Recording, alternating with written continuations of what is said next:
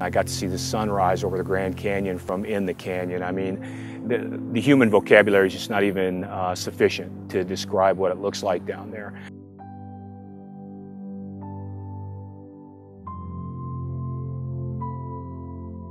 And to go down into the inner canyon as you go closer to the river, where there's a creek running through there and waterfalls, and it's just unimaginable, and I always wanted to do that.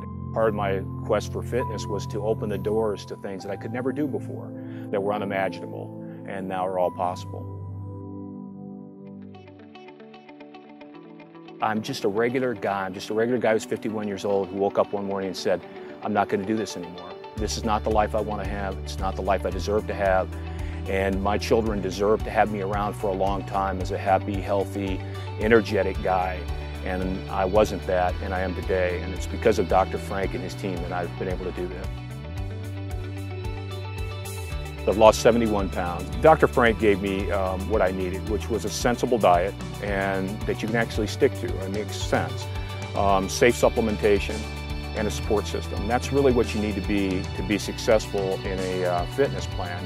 Is you've got to have a sensible diet, not some fad diet or some crazy thing that's impossible to stick with. You come in every week, you weigh in, and people are there to support you and encourage you and not judge you.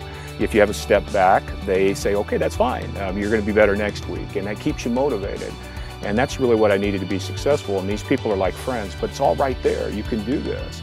You just got to get on a real plan, and there's so much misinformation out there. There's so much of this fad, this ridiculous stuff that's just not real, and people know that. And instead of doing something positive, like coming to Dr. Frank, they do nothing at all, and they stay mired in this. Somebody asked me, is this easy? No, it's not easy. It is work. But I'll tell you what's really hard is living with diabetes, living with heart disease, living with the stigma of being obese, which there is a stigma, living with the ability not to do the things that you really want to do, not check things off your bucket list. That's hard. By comparison, this has been very easy, and I'm very committed to it. It's about changing a lifestyle. It's about the life you used to have, which is completely disconnected from the life that you have now. And I was pacing off of a person in front of me. From the very start of the race to the very end of the race, he was about 20 feet in front of me. And I tried to pass him a couple times, couldn't quite get the job done. And got over the finish line, and we cooled down, and I walked up to this person. I said, I gotta ask, how old are you? And he said, I'm 16. I said, far out, man, I'm 51. Now that's cool stuff. I mean, and it's hard to imagine, especially when you're overweight and you're struggling. You can't imagine being able to do these things, but it's all right there. You can do this. Everyone watching this video can have a new life. You can.